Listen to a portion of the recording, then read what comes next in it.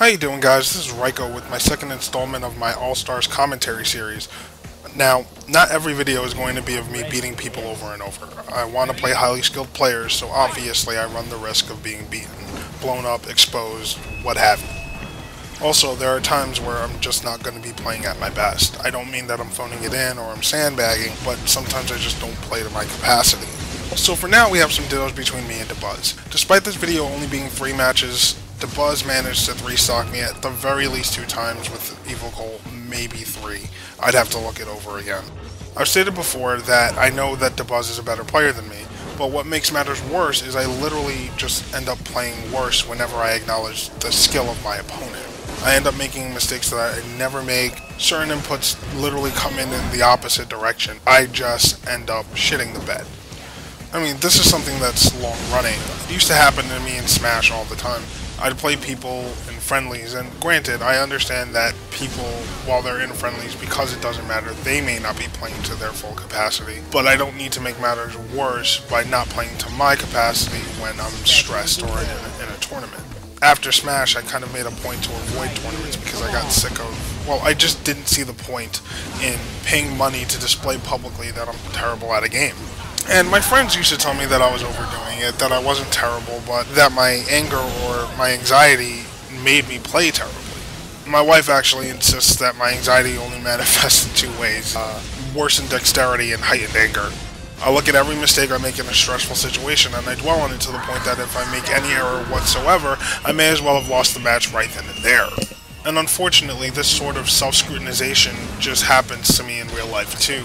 Anytime I apply for a job or go to an interview, when I look back on it, I end up thinking about something I may have said in a way that I didn't want to, or maybe a typo in a job application, and I will sit there and dwell on it for days. When I look back on something after I've submitted it, I dwell on pretty much every mistake I feel I made to the point that not getting the position I want is a foregone conclusion, and I need to stop doing that. Now, people are telling me that there are 2 ways to fix this. Either I cause myself to not care, so I play at the same level that I do when I'm just goofing off, or I can take that stress and somehow cultivate it into some sense of heightened awareness, minus the needling over every tiny mistake. To be honest, I kind of doubt my capacity to accomplish either, but nonetheless, that's not a reason to not try.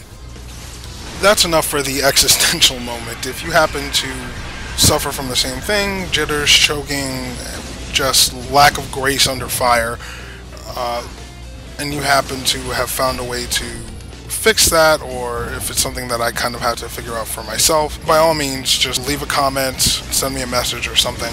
I'm sure plenty of people have had the same problem in tournaments or just in, I guess, in life.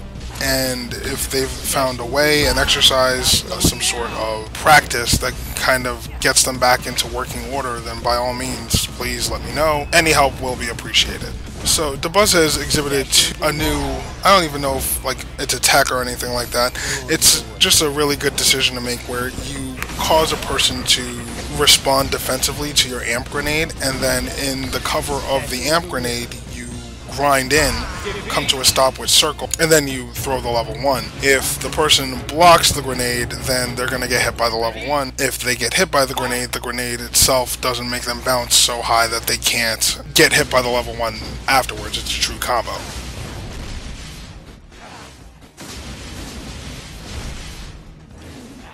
In Game 2, we have Dabuz is pretty much controlling the tempo and pressure of the match. I'm literally backed into a corner.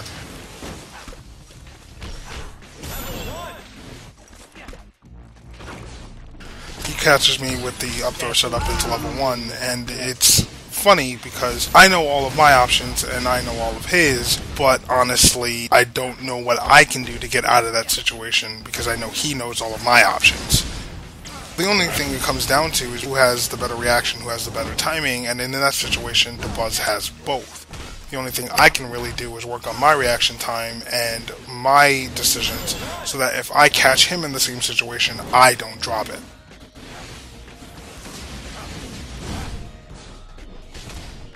Special delivery. So we both landed up throw as our first kill of the match.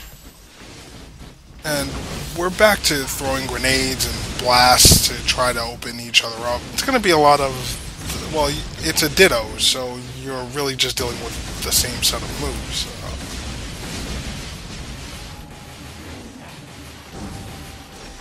I catch him with the up throw, but I only convert it into 45 AP combo, and this is something I actually do almost exclusively in stressful situations. It's not really playing down, but I end up doing like the simplest combos in hopes, or rather in fear, that I'm going to drop it, but it's kind of like this catch-22.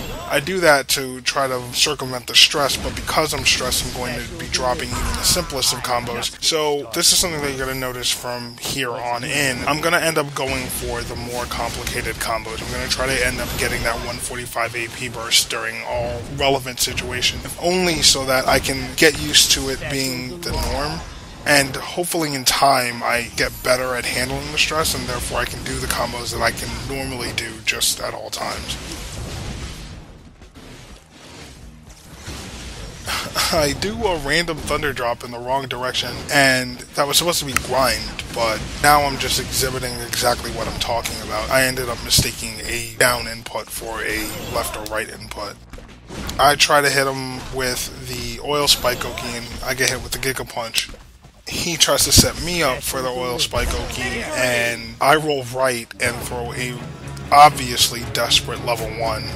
It works because he didn't expect it, because who would? It was actually kind of a dumb decision, but at the same time, I guess don't knock it if it works.